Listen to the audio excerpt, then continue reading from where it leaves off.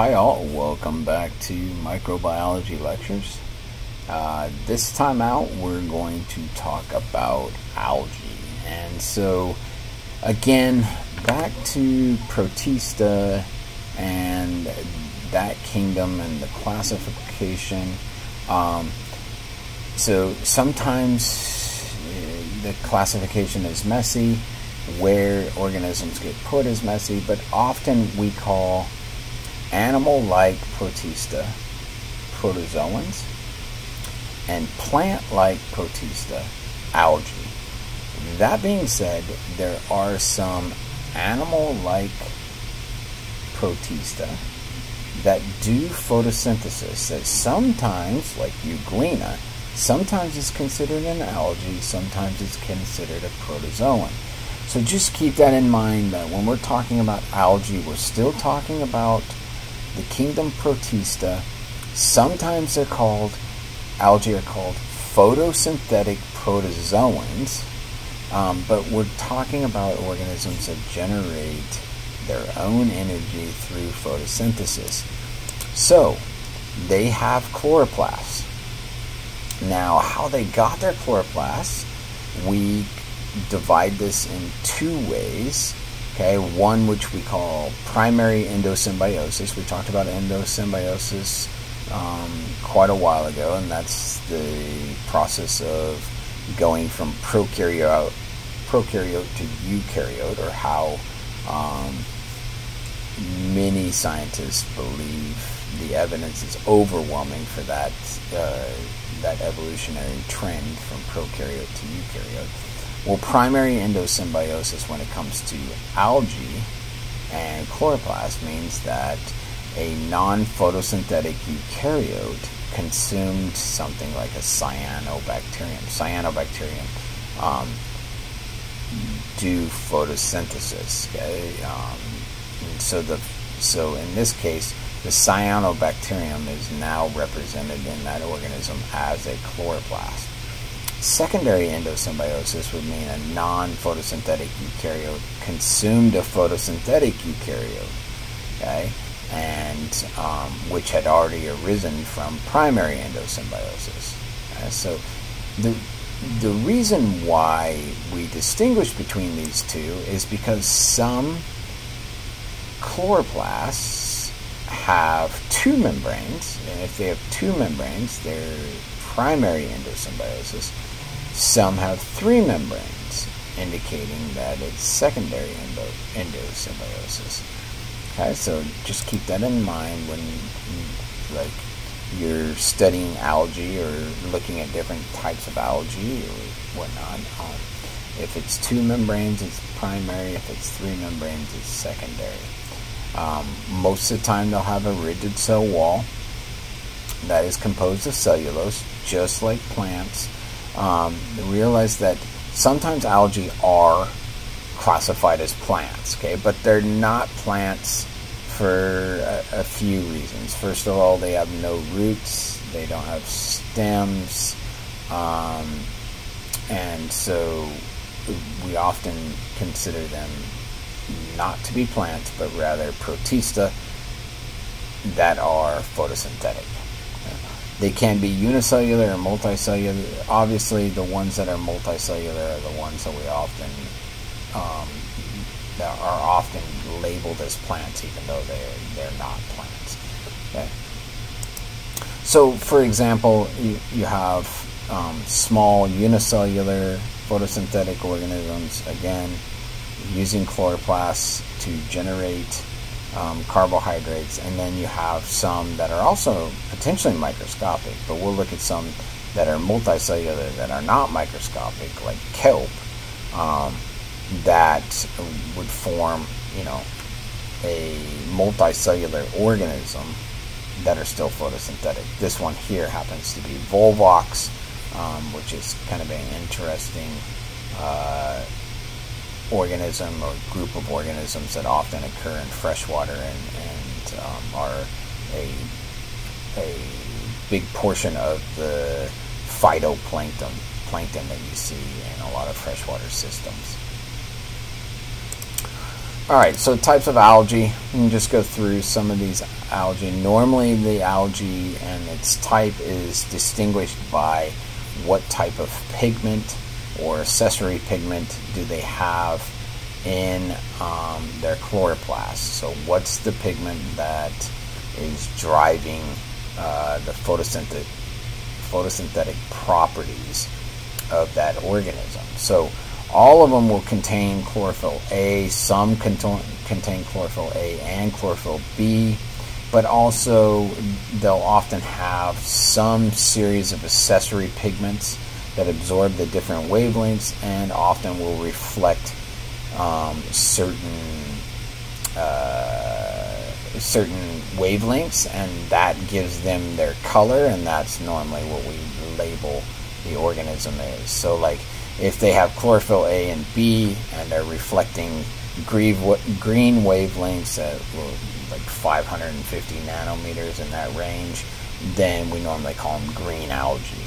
So that's just an example of that. So again, if you don't remember back from previous biology courses or maybe even physics courses and things like that, photons come in as wavelengths of visible light to humans is somewhere around like 350 nanometers to about 750, a little over 750 potentially nanometers. And so within that there are pigments, there are typically fats lipids that can absorb certain wavelengths, and some that reflect certain wavelengths. So like the carotenoids or the keratins, this is what gives you things like colors like orange and red and things like that.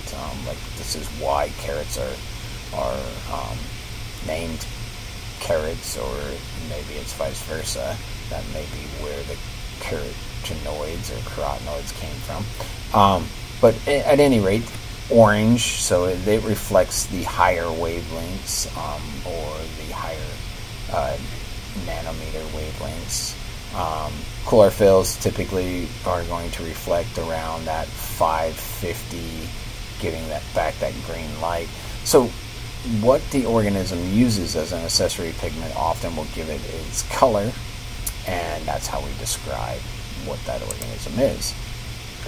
For example, diatoms, so these are going to be single-celled organisms. They're often kind of a gold brown.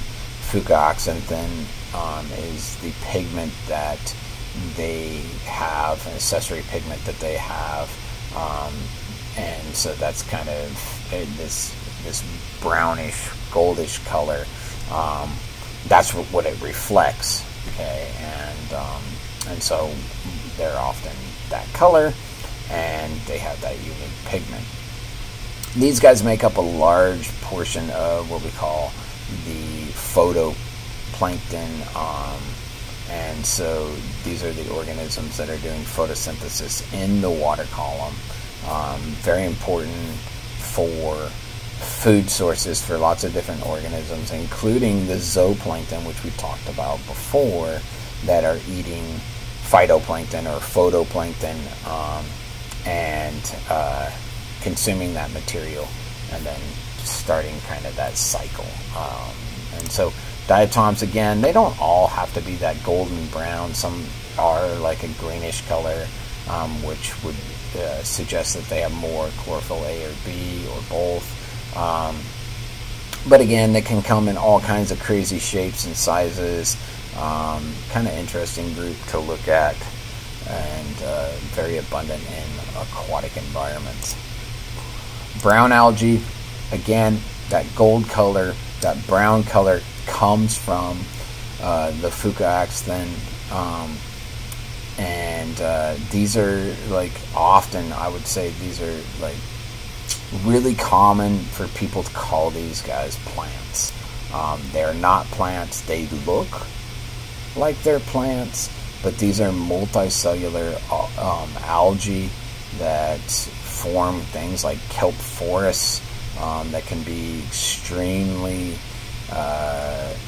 thick and long and very, very important for food resources and habitats for many marine organisms. And then from a commercial perspective, like we know that they produce alginate, which is a thickening agent for things like ice cream, toothpaste, etc.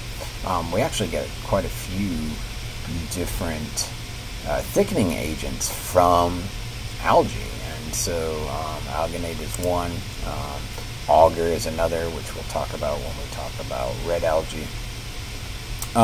Green algae, again, chlorophyll A and B, we kind of already talked about this. These are closely related to plants, or we believe they're closely related to plants, and will often be seen on, rocks and terrestrial substrates, anywhere where it's wet and there's enough light for the organism to do photosynthesis.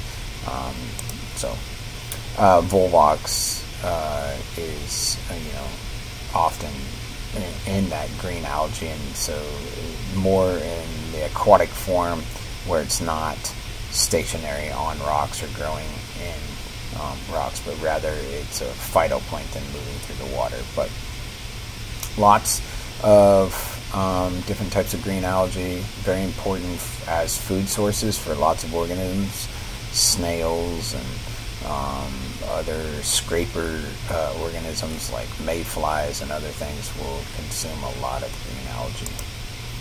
And then the red algae, again, this is another group that's often considered a plant. It's phycocyan, is what gives it the red color.